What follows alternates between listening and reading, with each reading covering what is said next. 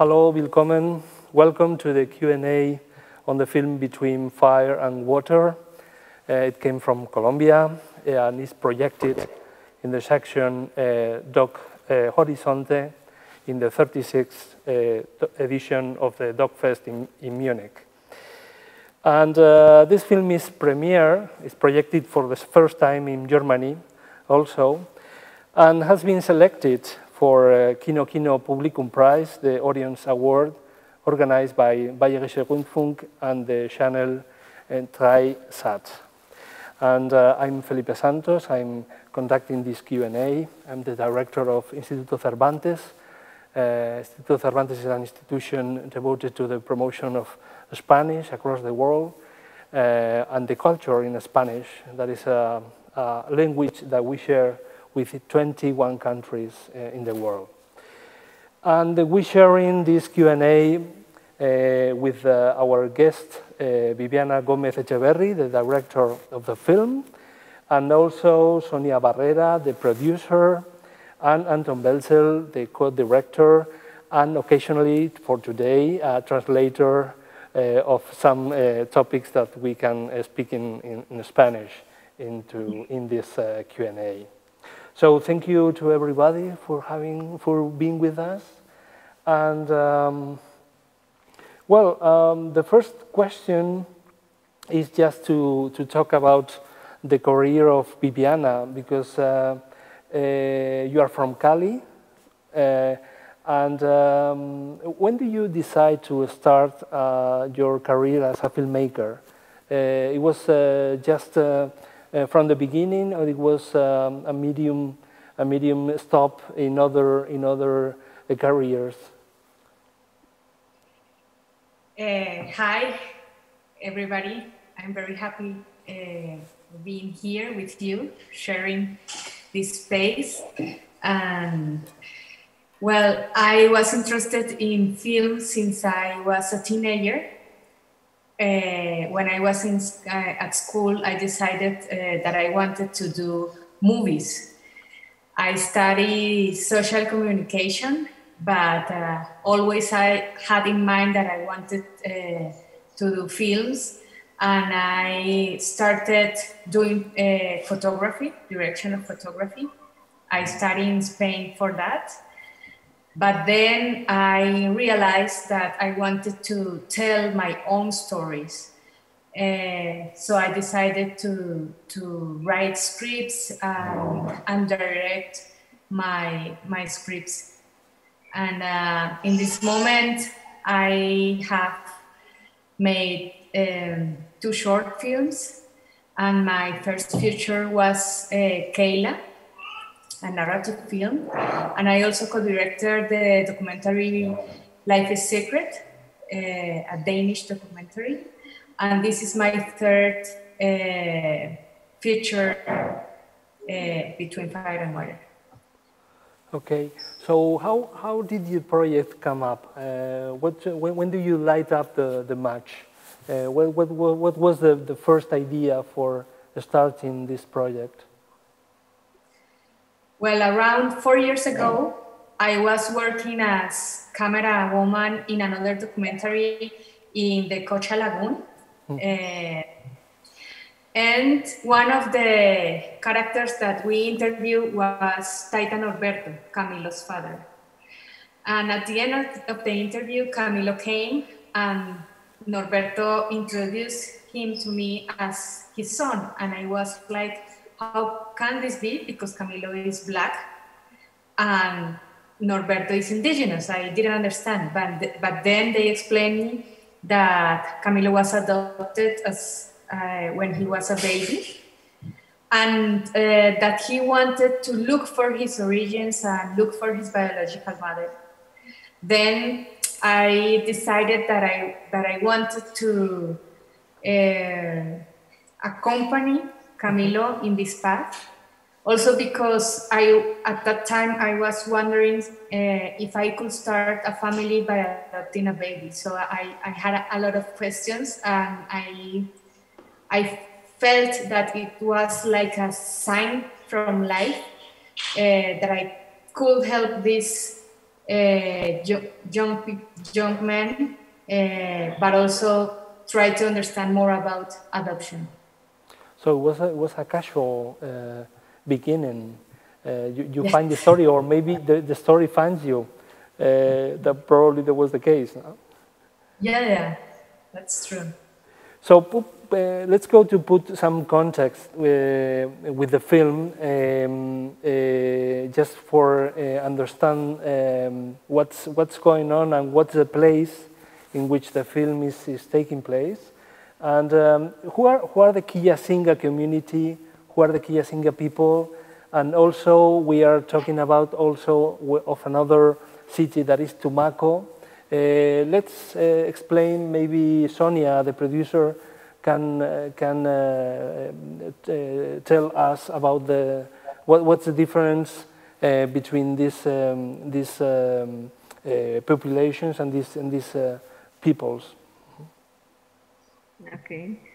Pues mira, la comunidad Quillacinga es una comunidad indígena que está ubicada al sur de Colombia, en Nariño, es el departamento. The Quillacinga people are an indigenous tribe located in the south of Colombia in the Cocha Lagoon. Ellos son una comunidad que en algún momento estuvieron, por la violencia que hubo en esa zona del país, estuvieron a punto de desaparecer. Due to the violence in this part of the country, they were close to being extinct at some point. Y Tumaco, que es la otra ciudad donde se desarrolla la historia, es una ciudad en la costa pacífica, también en el mismo departamento, pero hacia la costa pacífica, donde sus habitantes son en su mayoría afrodescendientes. And Tumaco is a city at the Pacific coast, in the same department of Nariño, and it's a town predominantly inhabited by Afro-descendant Colombians. Mientras que la comunidad indígena vive en las montañas, es una comunidad donde es clima frío. Tumaco es una ciudad muy caliente, en la costa, y son, pues, sí, sus culturas son muy distintas, sus dinámicas son distintas. So this indigenous tribe, they live in the mountains on the inside of the country, and it's cold. You know, it's the climate is very different from the one in Tumaco. So also the culture of the two places is very distinct. So ambas están separadas. Okay. Perdón. No, ambas están separadas casi que solo por 4 horas de diferencia. Son realmente. Sonia says they're 4 hours apart, so it's really in space is not so much distance.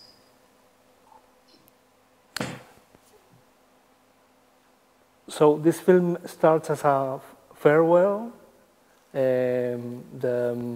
Camilo is saying a kind of goodbye to his grandmother, and probably it's the first mystery that you put in the table.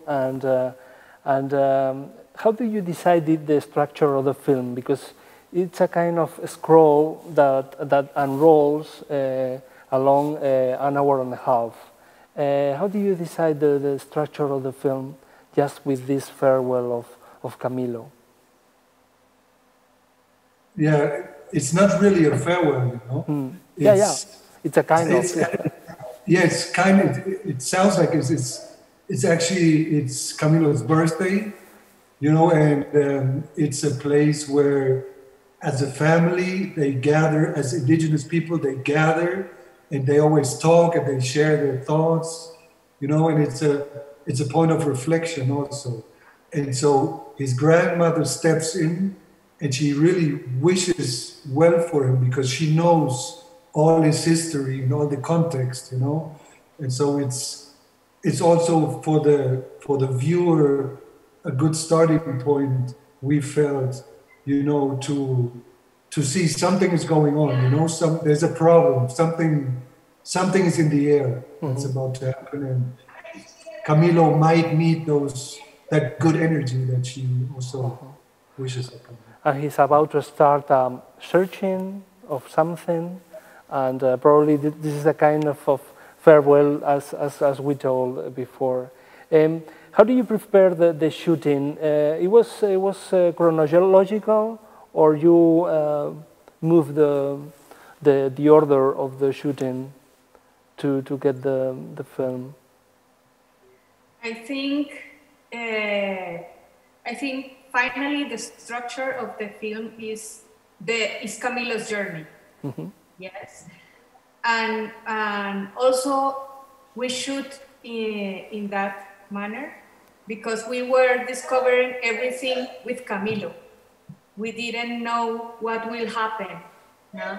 So we helped him to enter in contact with family welfare. Then we discovered the news about his biological mother, and then we tried to contact other people, and at the end he wanted to go to this place, to Tumaco, where the mother was from. So we were with him in this path, like shooting with him through his eyes. So going along with him, no, in the searching. Okay, tell us something about the light, because you are also the director of photography of this film, and I found light very, very natural, just even not any artificial. And talk about the light you decide for this film. How do you work it? Yes, we mainly work with natural light, and we try to rebotar, like to rebound, yeah. Both light, and we just use light for the night, but also the light of fire. I wanted that everything felt very natural, and fire is always inside the homes of the Quillacinga people, and also in the ceremonies at night. So that was like the idea. We wanted that everything could be felt as natural as possible, and really to be there, like to create this realistic atmosphere with light. Very, very documental. So let's talk about sometime about the topics that are present in the film. There are some tensions, some contrast, and the first is identity. This is a searching for identity, and the question that is, who are Camilo? Where does he come from? And the thing here is, in Spanish, we have the same verb to say that, and there is no that difference. And to say to be and to belong, we use the same verb, and this confusion it's reflected in this film. If you speak Spanish, you can feel that, no? Yo soy y de dónde eres, no? Where are you from, and who are you? No, it's just the same expression for the same question. So, did you work with an idea of identity, or you had your own searching of what is identity for you in this film?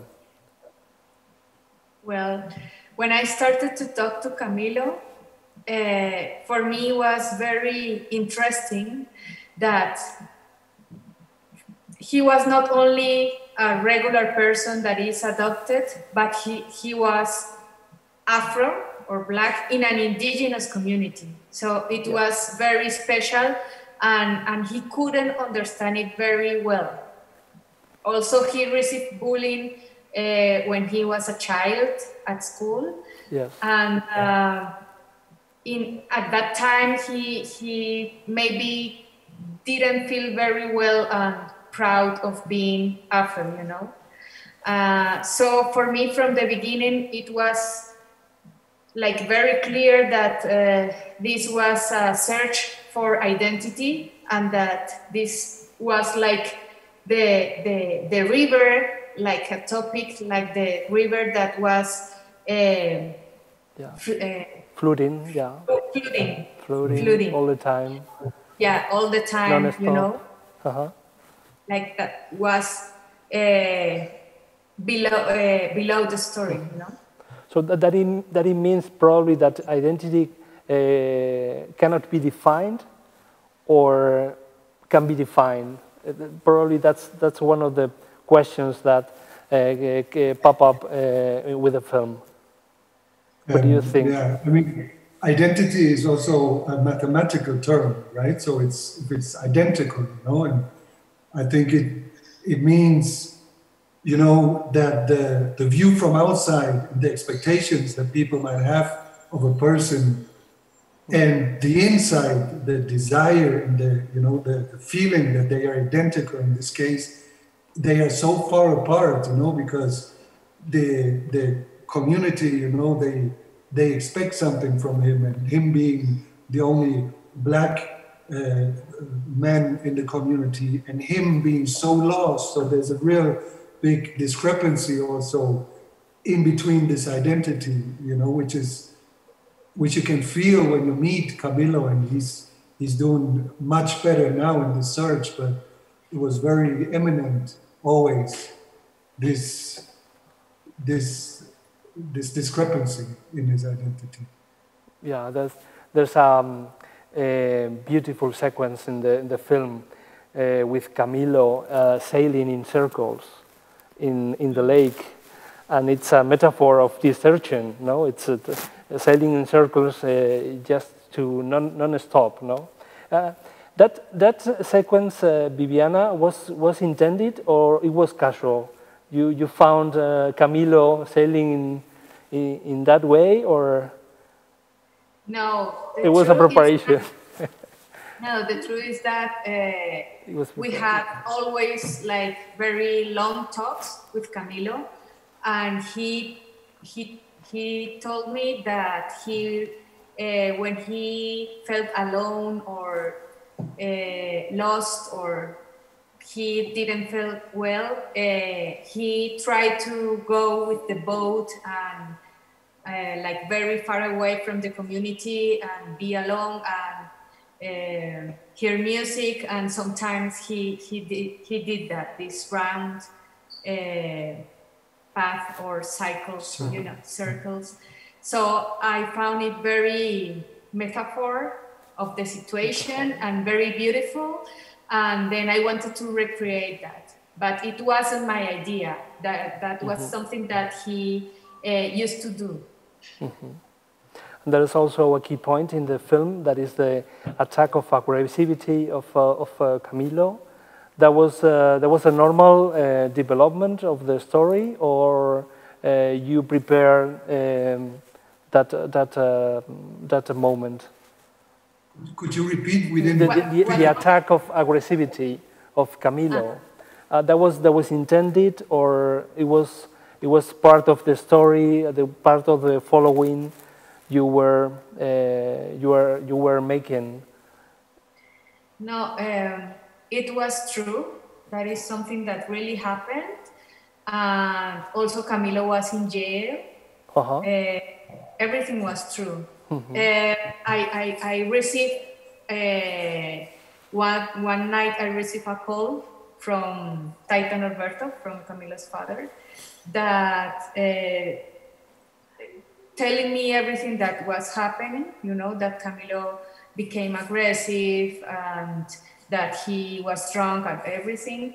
And with Sonia and Anton, we decided to go there and to shoot, and also to understand and to help the family, because it was very difficult moment. So when we came to the territory, Camilo was in jail. Mm-hmm. And it was very complicated to put the camera in those key moments of the life of the community, of the life of Camilo, because you put the camera between dialogues between the brothers, and even in the kind of meeting in which Camilo is judging. No, it's a judge that is talking about the Camilo's behavior. So it was very complicated to get the natural rhythm, the natural pathos in that. I mean, it took some time to really gain the trust of the family and also the community, which I think after Sonia can talk about that, but with the family it was a really long process until they got comfortable in front of the camera.